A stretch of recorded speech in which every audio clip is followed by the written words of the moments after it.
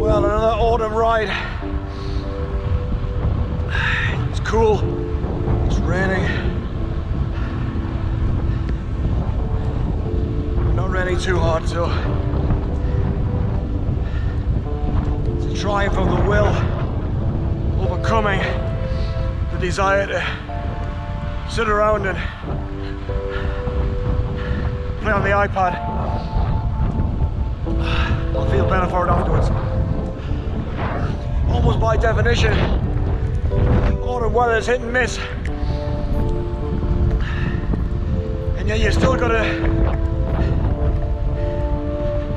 make the effort, because you know that even worse is to come in the winter. Breezy today too.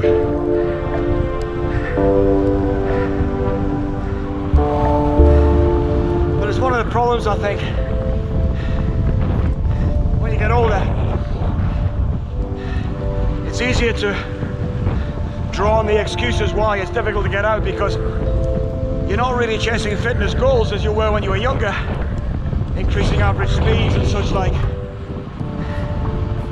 You're kind of going out to maintain fitness and take a little positive hit to your well-being. Today's one of those days. Just gotta get out.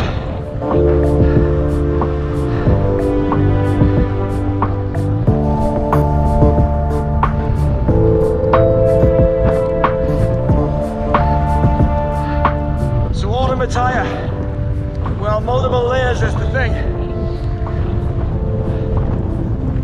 2 layers plus a soft shell.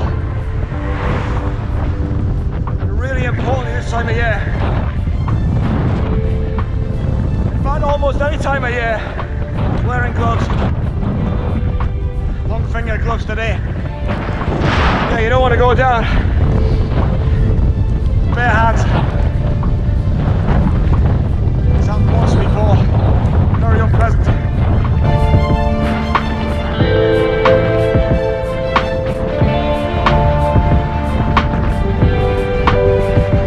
My cycling club congregates on a Saturday morning. We go riding in groups from 7 AM. Now normally that's fantastic, because you're back before the traffic builds up. You've got the whole day ahead of you. But this time of the year, it's 7 AM, it's dark. And it's not fun riding in the dark. I occasionally suggest to the others in the club that on Saturdays in the winter, autumn and winter, we should start out later, ride in the light. It's easy for me to say that because I'm retired now and I can ride any time. So most people are still working and have got greater family responsibility, so they kind of got their routine. They want to get out, get back and get on with the day. So you can't blame them really. But it's kind of a shame really in one respect, because new people aren't going to join the club in the autumn and the winter. They're going to perceive it as too dangerous to ride so early in the morning and in dark. So you end up with the winter months being the core riders only. And then you're going to kind of try and rebuild community interest again in the spring.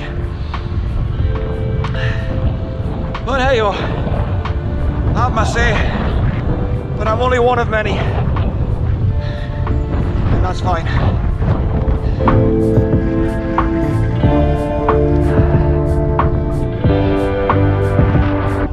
The other thing that's essential in the autumn, the lights. Now, I've always had lights on my bike. Didn't help me last year when I got knocked off though, but you got to play the percentages, and so occasionally we'll have people come out with us. They haven't got working lights and they're taking the lives in their hands.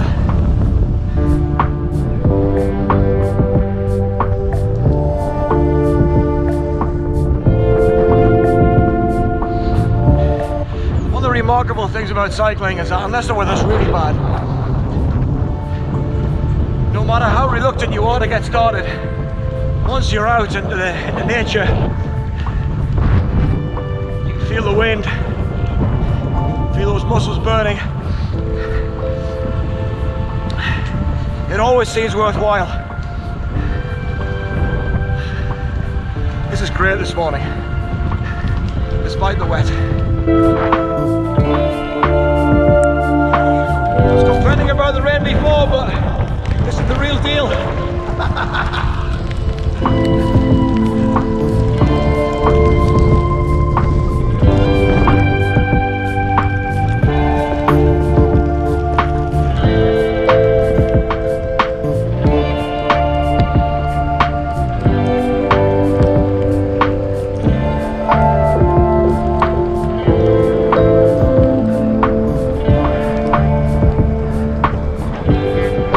A point in every autumn ride when you think, I'm bitten off more than I can chew.